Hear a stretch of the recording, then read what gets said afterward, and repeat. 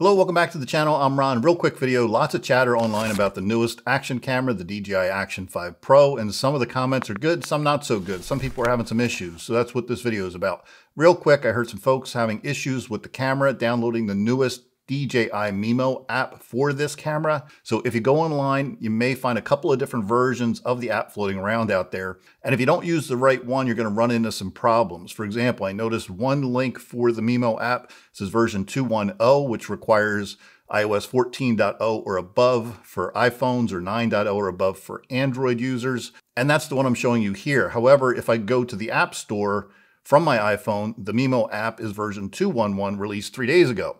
And that does not indicate the minimum iOS requirements, but I'm assuming, again, it's going to be 14.0 or above for iPhone users. Finally, I logged into the App Store from my computer and found version 2.12, which says it was released today, September 24th, 2024. Again, this one doesn't specifically spell out the minimum iPhone or Android system requirements. I'm going to assume at least 14.0 or above. So real quick, if you're having any problems downloading or connecting or using this DJI Mimo app or using the newest DJI Action 5 Pro with it, double check that you have the newest and the most recent version of the Mimo app. It may just be a timing issue where the newest DJI Mimo app hasn't been pushed out to all the countries and regions yet here in the United States. Additionally, the version 2.12 indicates the following. It says adds support for the Osmo Action 5 Pro. So as of today, September 24th, it looks like that's the version that you want to get, version 2.12. So again, just double check that's the one you're using. Oh,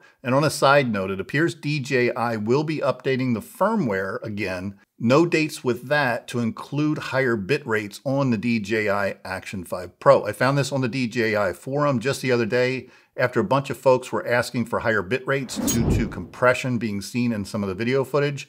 I'll leave links down below if you want to read through the actual thread yourself. You can do that. As you can see, this was the response from one of the DJI R&D developers, someone on the R&D team, regarding updates and bit rates for the next firmware release. And in short, DJI's newest action camera provides a max video bit rate, again, max of 100 megabit per second, compared to the newest GoPro 13 Black, which has a max bit rate of 120 megabit per second.